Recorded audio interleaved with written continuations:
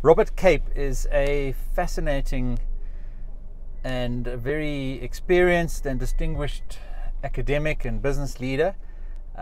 He's a graduate of Oxford University, and I recently interviewed him on the podcast. So I really would suggest you go and check out that interview if you want to find out about the most fascinating career that he's had, starting off in microbiology, I think, and then going into accounting and getting his articles, and along the way developing some groundbreaking banking products, one of which was actually the subject of a Harvard University case study.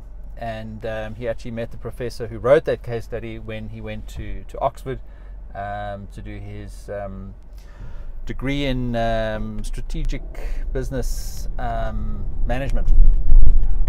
So check out that podcast and hear from Robert Keip, who has done some incredible other things with his life, and continues to just contribute to so many people in his very wide network, and I'm privileged to count myself part of that network.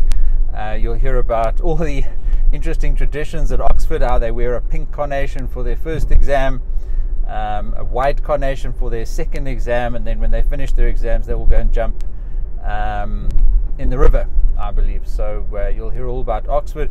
But interestingly, although he said that Oxford was his lifelong dream to go and study at, he does strongly advise that if you have the means, obviously you must pick the university that is right for yourself, and obviously wherever you have the opportunity to go, you should grab that opportunity with both hands.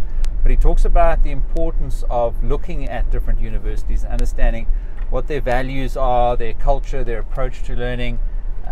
He explains that at Oxford, for example, there's no lectures. So that might be one benefit of going to Oxford, never mind the fact that it's the most prestigious university in the world. Anyway, he'll hear more about Robert Keip and his fascinating academic journey in that podcast interview. Go check it out. You definitely won't be disappointed.